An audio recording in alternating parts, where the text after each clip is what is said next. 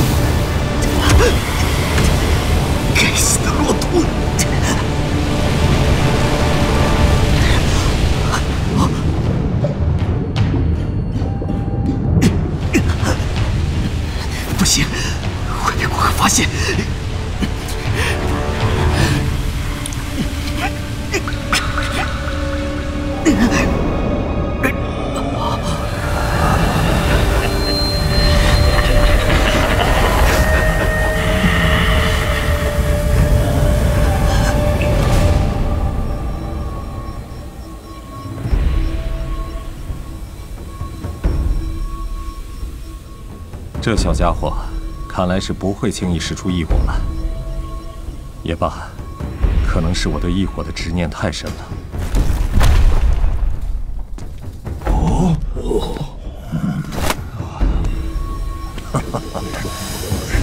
哎呀，果然是他，古河大师教的弟子，确实有几分本领啊。是啊。哦。柳灵果然不凡，只是测试赛而已。炼药师之路，他才刚刚起步。哼，柳大哥，没想到你速度竟然这么快。小公主也不慢呢。哎，虽然你比我早，不过提炼出来的药材说不定没我的纯度高。哎呀，这家伙时间不多了呀。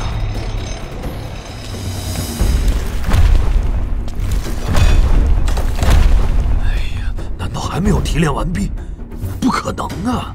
以他的实力，就算提炼时间赶不上柳灵这些一线选手，那也不会落后到这般地步呀。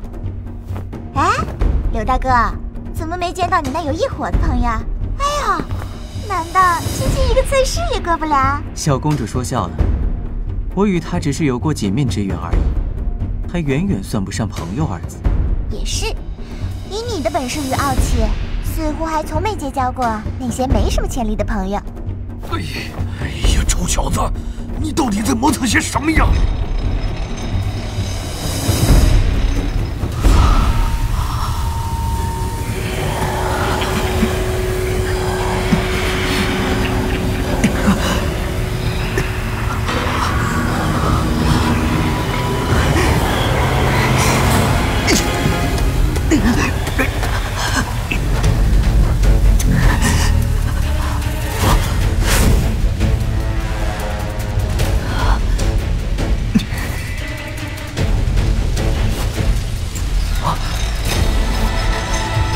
后一点时间，必须全力压制这该死的落毒。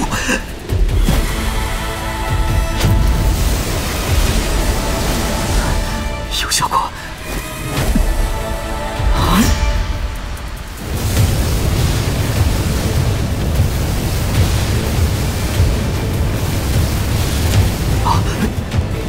可恶！没时间了，必须快点提炼才行。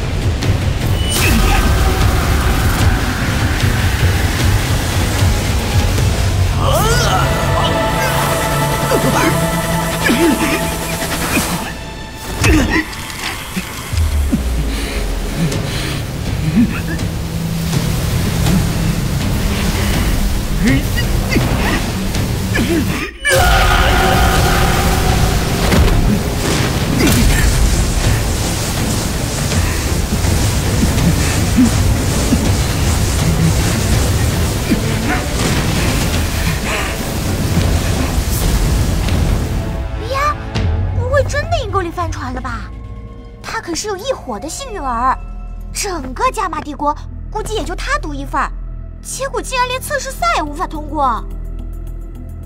老师说的对，异火并非万能。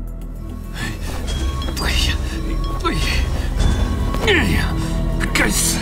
关键时刻怎么还出问题了？哎呀，我的小祖宗啊！你可千万要给他延长征期呀，不然明年分会的经费可又要被缩减了。炎萧应该是遇到了些麻烦，现在也不知道里面发生了什么事。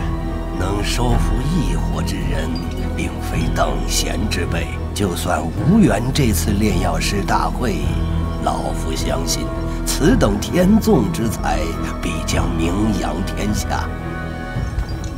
时间差不多到了。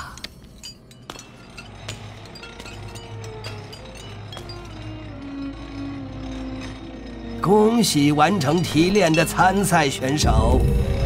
我宣布，加玛帝国炼药师大会资格赛正式结束。